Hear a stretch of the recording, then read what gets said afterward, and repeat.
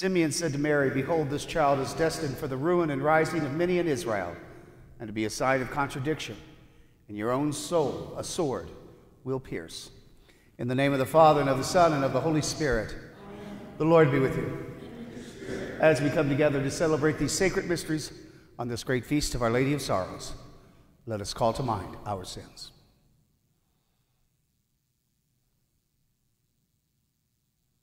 Lord Jesus, you came to call sinners. Lord, have mercy. Christ Jesus, you heal the contrite. Christ, have mercy. Lord Jesus, you intercede for us at the right hand of the Father. Lord, have mercy.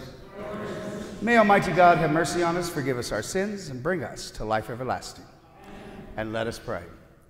O God, who willed that when your Son was lifted high on the cross, his mother should stand close by and share his suffering, grant that your church, participating with the Virgin Mary in the passion of Christ, may merit a share in his resurrection, who lives and reigns with you in the unity of the Holy Spirit, one God forever and ever.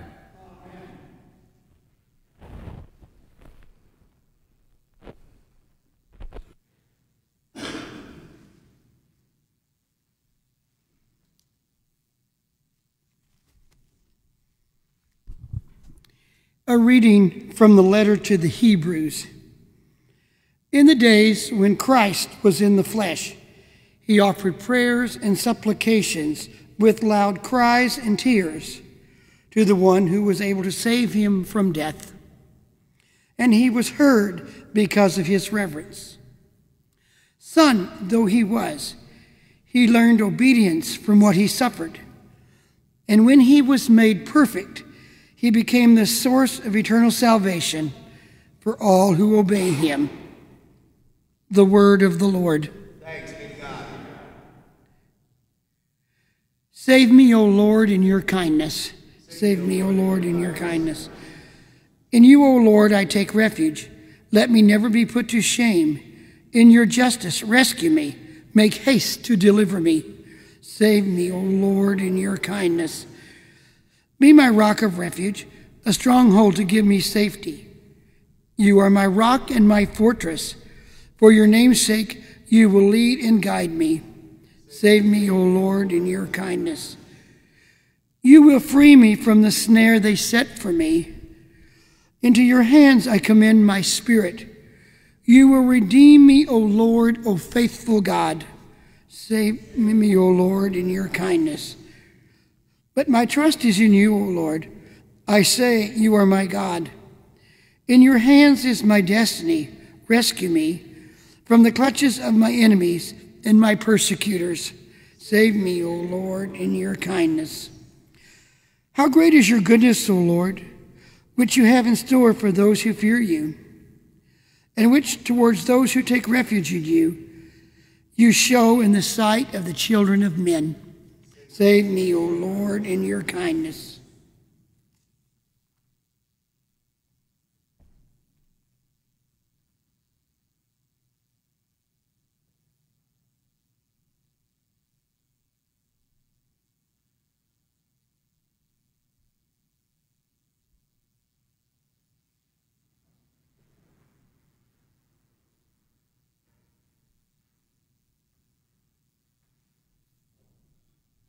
The Lord be with you. A reading from the Holy Gospel according to John.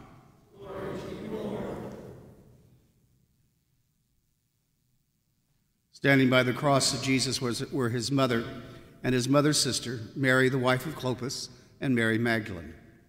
When Jesus saw his mother and the disciple there whom he loved, he said to his mother, "Woman, behold your son." Then he said to his disciple, "Behold your mother." And from that hour the disciple took her into his house. The Gospel of the Lord. Praise to you, Lord Jesus Christ. Well, good evening. Today we celebrate the feast of Our Lady of Sorrows, Our Lady of the Blessed Mother. And those sorrows are from the time that Simeon prophesied that her heart would be pierced with a sword, to the time that they had to flee into Egypt, to the time that they lost Jesus in Jerusalem, to the time that she stood at the cross, to the time that he was taken down from the cross, and then the time that he was buried in the ground. And I think this is a feast day that, and I don't mean any disrespect, but I think mothers can certainly empathize with a lot more than we guys. We guys love our children. We bond with them very well in most cases. But there's always a connection between a mother and a son or a daughter that a male can never experience. You all got to carry us in your wombs for 9 months, and that forever changed your lives as well as ours. Imagine what it would have been like for Mary. Here she was, a young lady, and an angel appeared to her and said that she would be the mother of the Son of God. So she already knew that he was special, more than most parents or most mothers think that their own children are special. But she also knew that he was special in the sense that he was God. And yet she knew from her own history of the Hebrew people that things were not going to go well for him. Every prophet throughout the Jewish history had been persecuted. Jeremiah even had been killed. And here we have Jesus, who's going to go out and begin his preaching career. And it must have scared her to death to think that what he was about to face. And yet she gave him her 100% support. Oh, the other sorrowful mystery I forgot about was when they met on their way on the way of the cross. That was the other one I forgot about.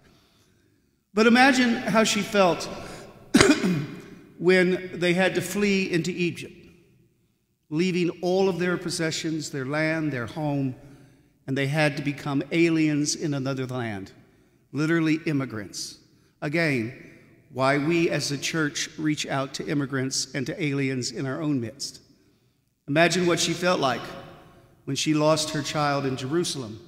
Now, thankfully, everything turned out well, but we can empathize with a parent whose child runs off and disappears. Imagine what she felt like when he was arrested and scourged and beaten. Imagine what she felt like listening to the nails being hammered into his hands and his feet. Imagine what she felt like when she heard people ridicule her son hanging upon the cross for nothing more than being a man of peace and a man of God.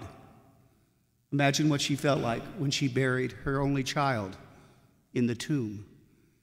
And yet, through all of that sorrow, there was an underlying joy that she could probably never completely understand until that third day of the resurrection. And I think that's our message for each of us today. When things aren't going well, when our life seems to be filled with nothing but sorrow, to remember that this sorrow will pass and become a joy of resurrection. It is the Christian way. It is our way. Because the night always gives way to the dawn. Sickness always gives way to health. Death always gives way to life. So when you feel yourself overwhelmed with the trials and tribulations of this world, when nothing seems to be going your way, when your children are acting up, or in this day and age, as our parents are getting older, they're beginning to act up, remember Mary. Unite yourself to her sorrow, because uniting yourself to her sorrow means that someday you will be united in her joy of seeing her resurrected son. Remember, it rains all the time at times. Sometimes the sun never appears during the daytime, it seems. But yet we know that a dawn is coming upon us, the dawn of the resurrection.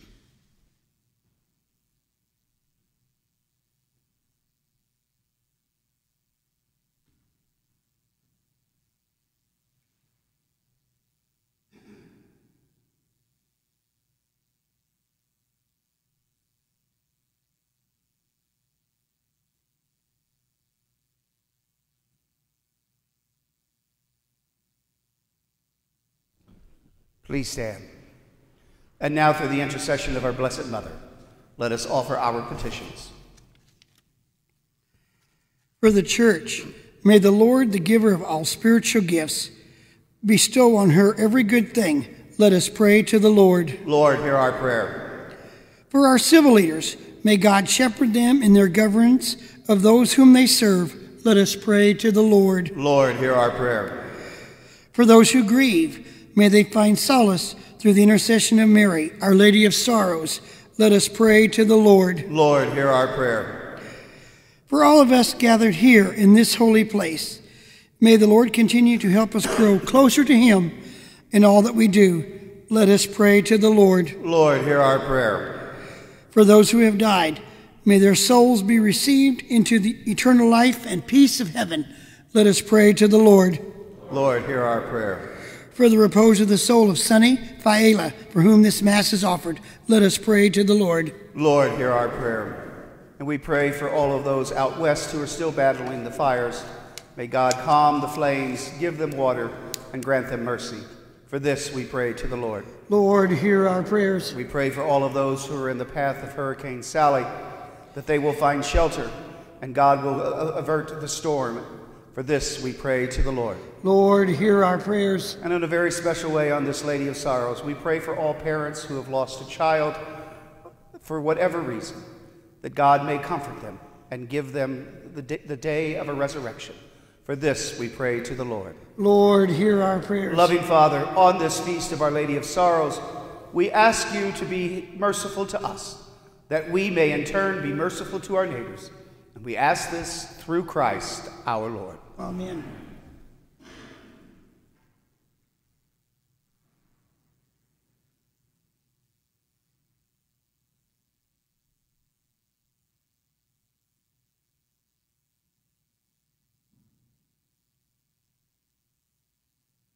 Blessed are you, Lord God of all creation, for through your goodness we have received the bread we offer you, fruit of the earth and work of human hands. Become for us the bread of life.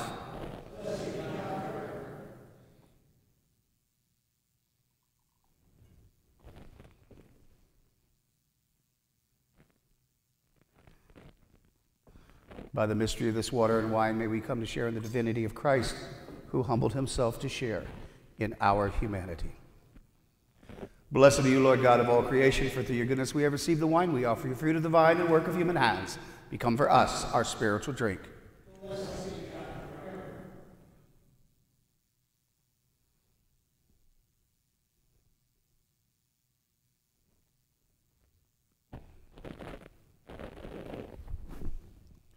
Lord, wash away my iniquity and cleanse me of my sins.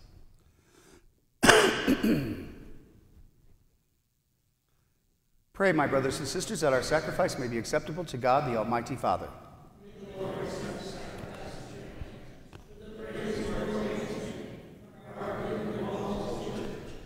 Receive, O merciful God, to the praise of your name, the prayers and sacrificial offerings which we bring to you as we venerate the Blessed Virgin Mary, whom you graciously gave to us as the most devoted mother, when she stood by the cross of Jesus, who lives and reigns forever and ever.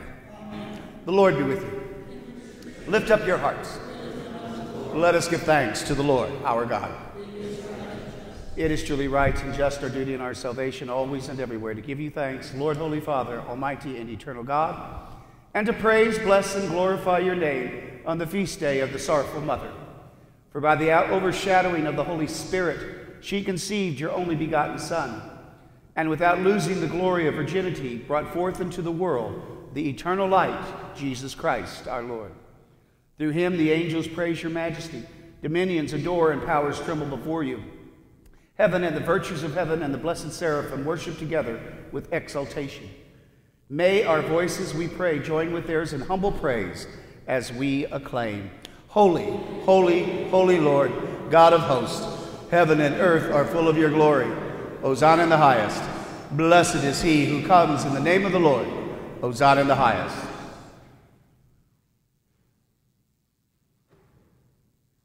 You are indeed holy, O Lord, the font of all holiness. Make holy, therefore, these gifts, we pray, by sending down your Spirit upon them like the dewfall, so that they may become for us the body and blood of our Lord Jesus Christ.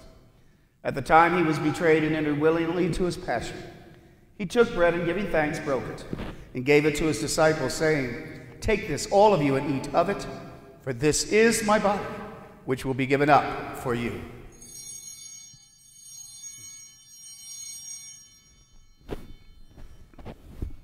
In a similar way, when supper was ended, he took the chalice, and once more giving thanks, he gave it to his disciples, saying, "Take this, all of you, and drink from it, for this is the chalice of my blood, the blood of the new and eternal covenant, which will be poured out for you and for many for the forgiveness of sins. Do this in memory of me."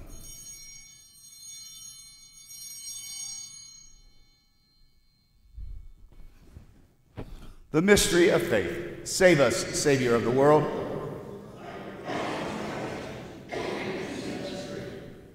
Therefore, as we celebrate the memorial of his death and resurrection, we offer you, Lord, the bread of life and the chalice of salvation, giving thanks that you have held us worthy to be in your presence and minister to you.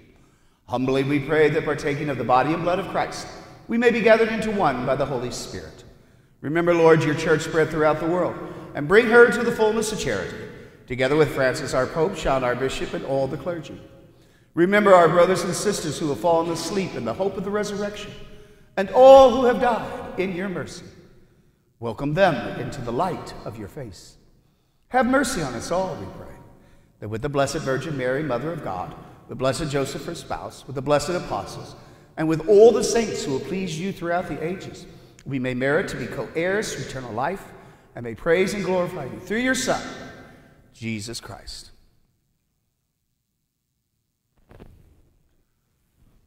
Through him and with him and in him, O God, Almighty Father, in the unity of the Holy Spirit, all glory and honor is yours forever and ever.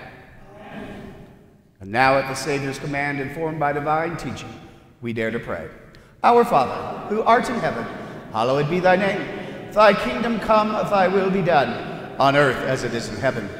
Give us this day our daily bread, and forgive us our trespasses, as we forgive those who trespass against us. And lead us not into temptation, but deliver us from evil. Deliver us, Lord, we pray, from every evil. Graciously grant peace in our days, and by the help of your mercy, we may be always free from sin and safe from all distress, as we await the blessed hope and the coming of our Savior, Jesus Christ. For the kingdom,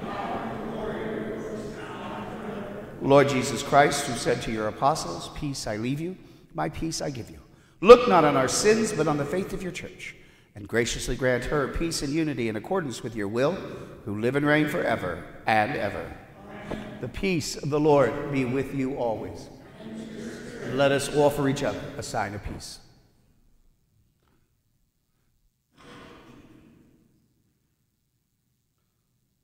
Lamb of God,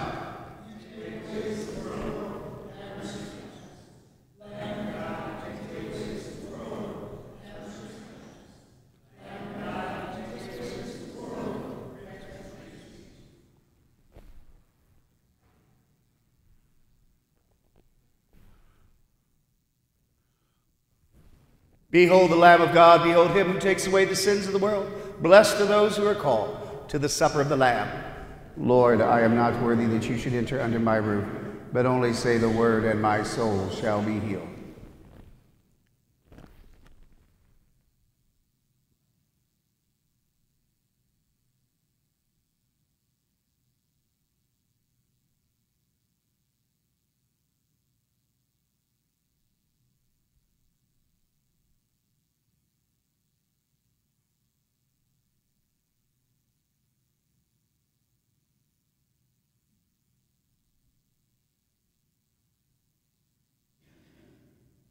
Rejoice when you share in the sufferings of Christ, that you may also rejoice exultantly when his glory is revealed.